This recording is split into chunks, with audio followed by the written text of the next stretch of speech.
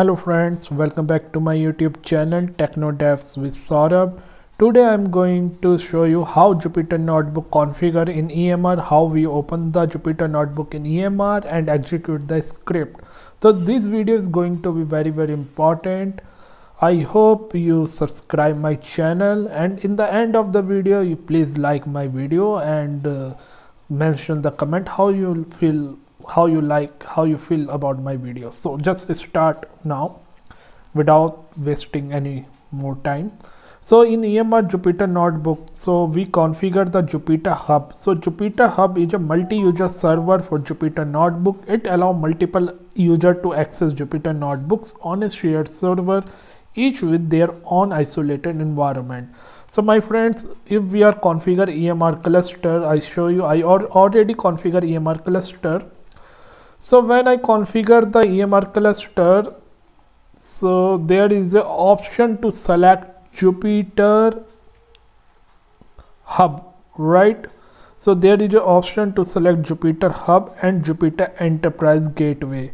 So this Jupyter Hub actually you get advantage to run Jupyter Notebook on this Jupyter Hub, right? And the Jupyter Hub is a multi-user server for Jupyter Notebook. Suppose you have in your project multiple user need to access the Jupyter Notebook, so they can, and they all have their isolated environment, right? Like that, there is a second option, Jupyter Enterprise Gateway. Jupyter Enterprise Gateway extend the capability of Jupyter Hub by providing such as cluster, cloud-based service. It is often used in enterprise setting where user need to access resource like Apache, Spark or other distributed computer framework. In summary, Jupyter Hub is designed for multi-user environment, multi-user access to Jupyter Notebook, while Jupyter Enterprise Gateway extend this functionality to connect Jupyter Notebook to external computing resource. So now come to this point. So you can see I have already created my cluster, but I just show you the configuration so you people can understand. So that's why the Jupyter Enterprise Gateway and Jupyter Hub, I think you know how this work. And here I selected one core node, one primary node, core node and task node, 3-node cluster, and this is a ABS root volume. And I also selected here VPC, default VPC, and this is the ideal time. If the cluster not run till 1 hour, it automatically terminated, and this is the log. By default in this directory log will create it, and the rest of the things remain same, and we need to also choose the key pair here. So key pair is used to as create from the primary node, you can say master node of the cluster. So I already created the cluster, so I'm not creating this time. So I show you this is my cluster, and now I'm just open the Jupyter Notebook and how we configure and all these things, how to check the configuration of Jupyter Notebook, and I will show you in this demo. So first I log in into this 9x terminal, EMR cluster, and here I selecting my private key file, that is my key pair, and going to the session and passing the primary node key and log in here as a Hadoop is a default user. So I connected my cluster here and I put Control L, so clear the screen, and Jupyter Enterprise Gateway. So now in Jupyter Notebook by default running on the port 9443. So that setting you need to do. So if you see, right, this is the cluster, and in this the EC2 security group, this primary node, I clicked on the security group, and here we need to pass the port 9443, open the port so that traffic allowed from there. So you can see, right, this is 99443, not 5, sorry. So this is the port range 9443, and I open for my IP. So my IP I selected, so it gives 122 all this. This is my IP. And if you want to allow from anywhere, you can select anywhere also. Otherwise, passing the system IP. So this security group just open the port 9443 for your EMR cluster, for your primary node, you can say. So now come to the cluster again and 9443, and how to open this Jupyter Notebook. So when we see in this cluster,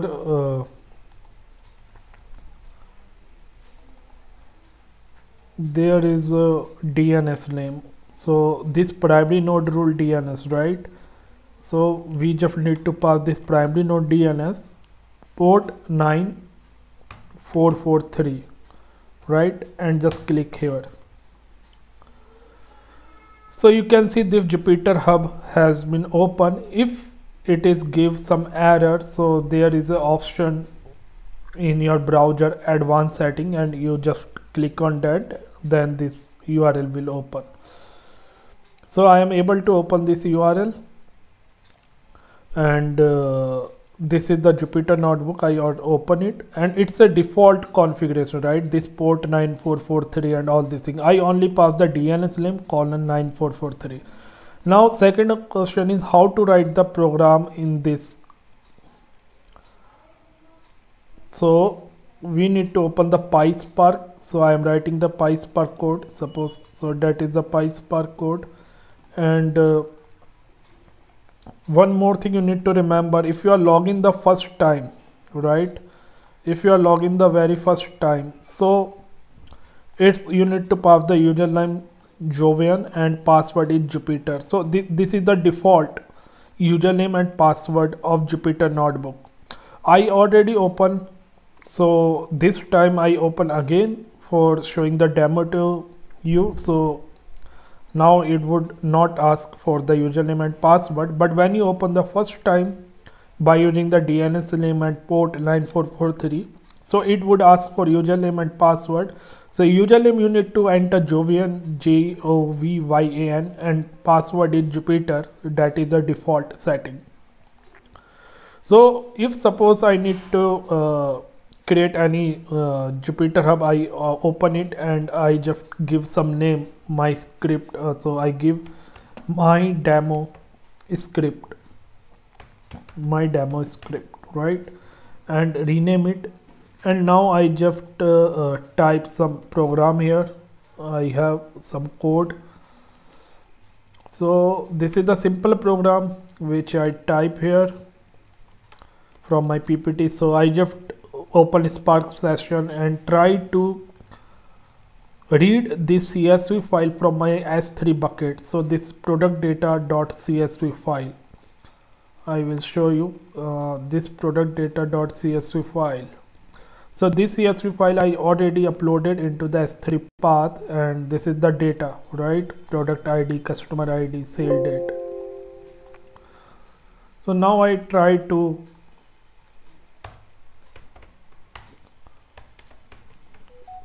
execute it, and let's see.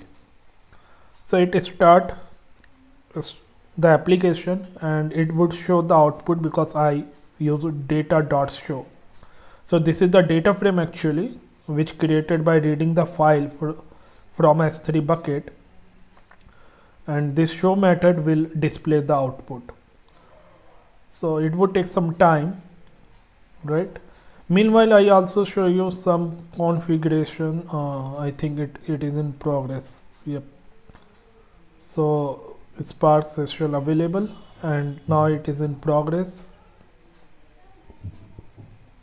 So no attribute. So I think I just have to remove it and execute again. Yep. So you can see the output, right? And now my job runs successfully. And there is an option in the leftmost side, save. So I just click on save, right? And when you come to the home page of Jupyter Notebook, you can see my demo script.ipynb, right? This is the name I have given to this script. and this is still showing running.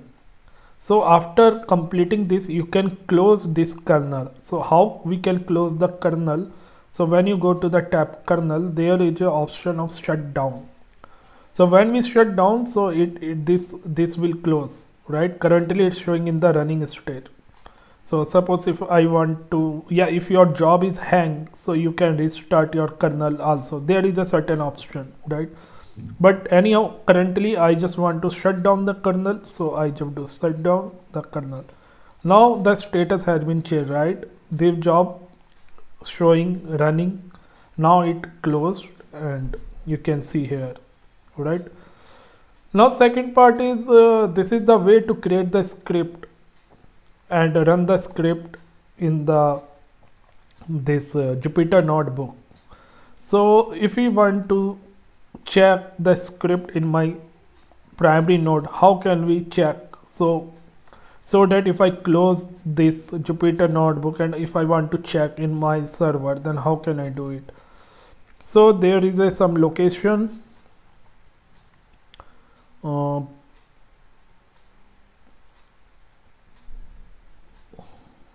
Yep. So this is the script location actually, mnt where lib Jupyter home. I just show you the path, right? This is the path. Might be in your system, it might be different path. So this is the path. Yep. So you can see, right? If I do this thing, you can see the folder Jovian is the folder, and inside the Jovian there is a 3 kind of file. It's a mistake. Yeah, so you can see just wait. So you can see this my script, my demo script .ipynb. See all these 3 scripts you can able to see in this primary node, and the path is mnt/where lib Jupyter home Jovian. So Jovian, right?